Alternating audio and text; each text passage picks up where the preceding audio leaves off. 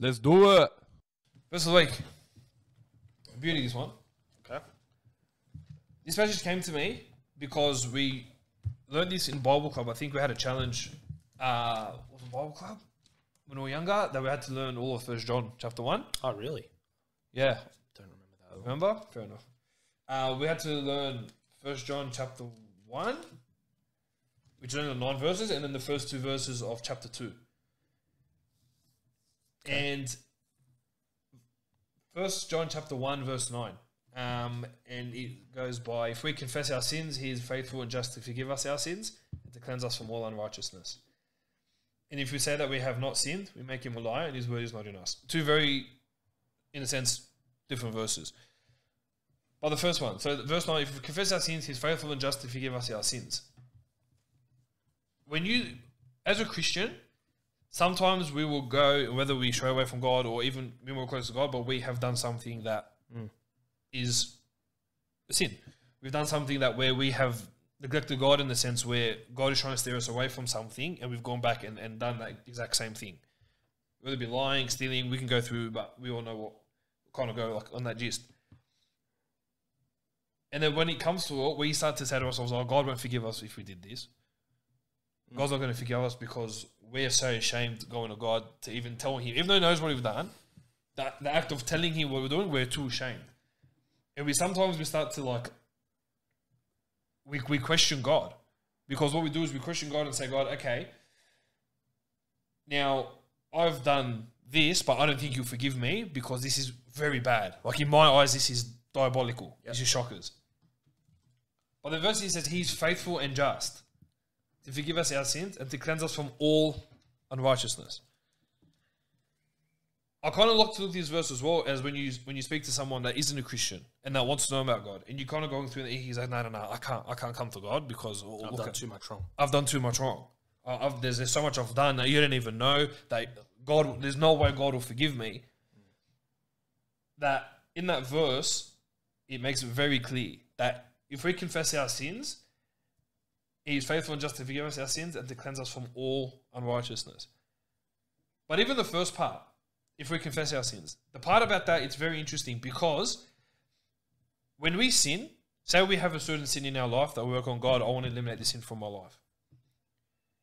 And in that time, we're going to fall. It might be an addiction to something that we will fall into and keep doing until we really come out of it through prayer, fasting, reading. If we're genuine about it, I think that's the most important part. Because one, we have to understand we must be genuine when we come to God about our sins. 100%. Must be genuine. We must be wanting to say, God, I'm coming to you. Not like doing the same thing every day. Oh, God, forgive my sin and go back doing the exact same thing. But it's about, I've done this again. True repentance. I'm genuinely sorry. I need your help. This isn't going to be an overnight fix for me. I really, really need your help. And I need you more than ever with this particular sin. All we need to do is confess it. But it's that peace. He will cleanse us from all unrighteousness.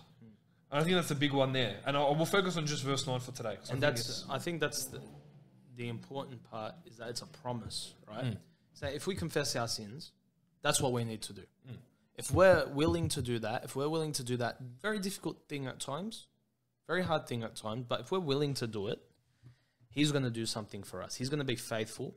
And he's going to be just, and he's going to forgive us for our sins. He's going to forgive us for what we've done wrong. That thing that you think, God can't forgive me for that.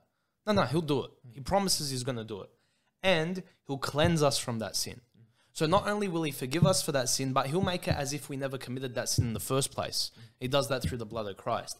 That's what's powerful about that, is he's telling us to do this one little thing. Get on our knees and confess, and then he will forgive us and cleanse us. He's going to do a 2-part thing. That's massive. I think we sometimes we like to, and that's what I talk about in that underestimating. Because we really underestimate the power of God. Yeah, sometimes we say, oh yeah, like, God forgive us and he'll wipe it from the memory, but then we're like, oh, like, but I've still done it. But that's because we create such a paranoia amongst ourselves that we're like, but even love the fact that when we even do that sin and we've done it and we've confessed to God, we try to guilt trip ourselves. Yeah. But the rewarding thing can be from that is, okay, I've now know what the guilt is. I've learned doing it. Yeah, 100%. I don't want this guilt anymore. Guilt's not a bad thing, But if you're allowing yourself to be overcome by guilt, that's where your problem is. So we really need to just give it to God.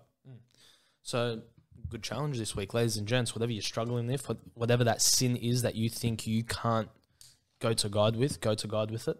Talk to him about it and let him forgive you and cleanse you. Yeah. That's it. Stato.